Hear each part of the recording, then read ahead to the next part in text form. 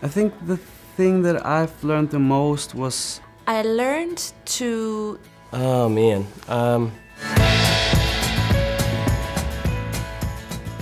I learned to be resourceful.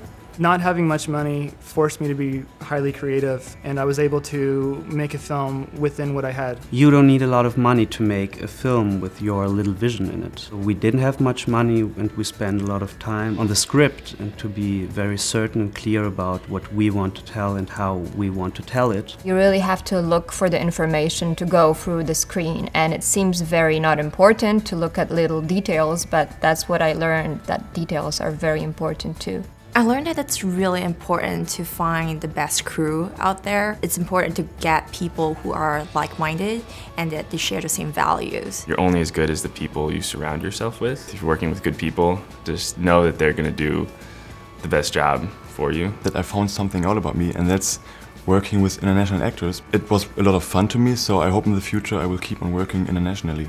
Especially for documentary, I learned that you kind of have to let your film evolve. Each interview that we had started to mold what our film had to become. Things needs the right time to be finished. If you think about it, the baby, it needs 9 months to be born, and then I think it's a fake power that we don't have if we think that we can actually get this baby in 2 months. Documentary is not about giving an answer, it's about raising up a question. The most important thing is the story, and when you have good story, it can hold any format. I learned that I had to put all my heart into it, not half my heart into it. You have to love the film that you're kind of working on, and you have to be very passionate about that. It's truly imperative to love the story you're telling. Making something that's very personal, that's from your heart, that you really believe in, is not easy. Stay true to your vision. I was talking to everybody, to friends, family. I had to take in different feedback, but then I really had to know what will support what I want to say. You just have to believe in yourself sometimes, and even though you get a lot of criticism from teachers and feedback, there's a point in your time where you have to decide whether you are a student or you are a filmmaker. Sometimes you just have to move forward